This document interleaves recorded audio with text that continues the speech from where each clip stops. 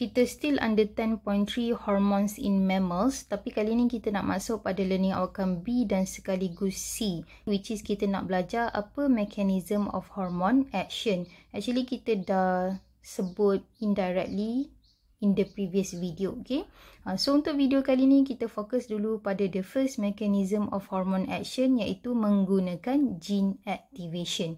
And then hormon yang terlibat adalah steroid hormone. Untuk gene activation, kita tahu hormon yang terlibat adalah steroid hormone. Okay, yang ni kita dah sebut ciri-ciri dia masa dekat video introduction to hormones. And then example of hormones under steroid adalah estrogen, progesterone, testosterone, aldosterone dan sebagainya. So any hormones yang derive daripada kolesterol, so dia boleh menggunakan gene activation lah sebagai mechanism of hormone action. Okey, untuk steroid hormone ni, karakteristik dia yang paling utama adalah dia lipid soluble ataupun kita kata hydrophobic. And then dia punya size adalah kecil. So disebabkan dia kecil and then dia lipid soluble, so kalau dia nak buat action pada target cell, so dia easily diffuse into the plasma membrane of our target cell. Sebab kita belajar untuk plasma membrane of animal cell, dia made up of phospholipid bilayer. And then kita tahu untuk bahagian tail tu dia adalah hydrophobic. Jadi senanglah untuk steroid hormone ni yang bersifat hydrophobic ataupun lipid soluble untuk diffuse terus masuk ke dalam plasma membrane of target cell. Jom kita masuk macam mana gene activation ni operated untuk steroid hormone.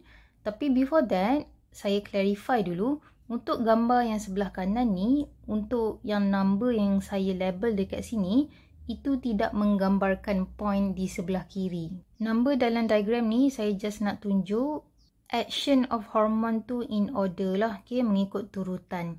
Okay, so jom kita tengok the first point. The first point dia kata, steroid hormone is secreted by ductless gland into the bloodstream and then transported to the target cell.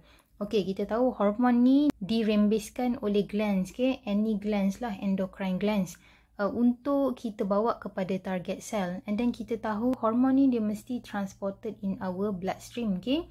Disebabkan kita punya endocrine glands tu adalah ductless, tidak ada saluran. Jadi kita nak bawa hormon tu untuk pergi buat action pada target cell mesti melalui kita punya blood. So kita nampak gambar dekat sini. Inside the blood capillary kita ada hormon yang warna hijau lah. Tapi untuk diagram belah kanan ni dia tak tunjuk lah apa ductless gland yang produce kita punya hormon. And then the second point dia kata, steroid hormone then diffuse through the plasma membrane of target cell into the cytoplasm. Okey, disebabkan kita tahu karakteristik of steroid hormone ni adalah hydrophobic dan juga lipid soluble, jadi dia boleh terus diffuse, okay, out daripada kita punya blood capillary into the plasma membrane of our target cell. So ni kita punya target cell lah.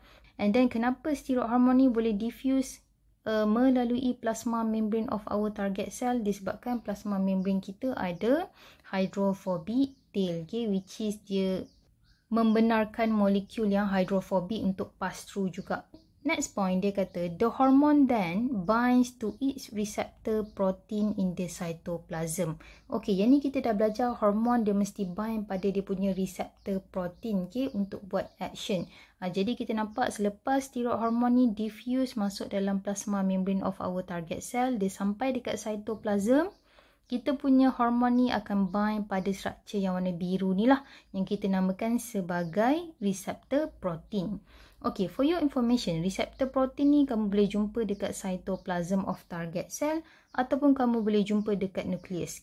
Cumanya untuk gambar ni kita nampak steroid hormone tu jumpa kita punya receptor protein dekat cytoplasm. Jadi dia bind lah. So, binding of hormone to the receptor protein akan membentuk terms baru yang kita namakan sebagai hormone receptor complex. Seterusnya, kita nampak hormone receptor complex ni akan diffuse masuk ke dalam nukleus melalui nuclear pore. Yang ni kita dah belajar lah karakteristik of nucleus semester 1 chapter yang kedua.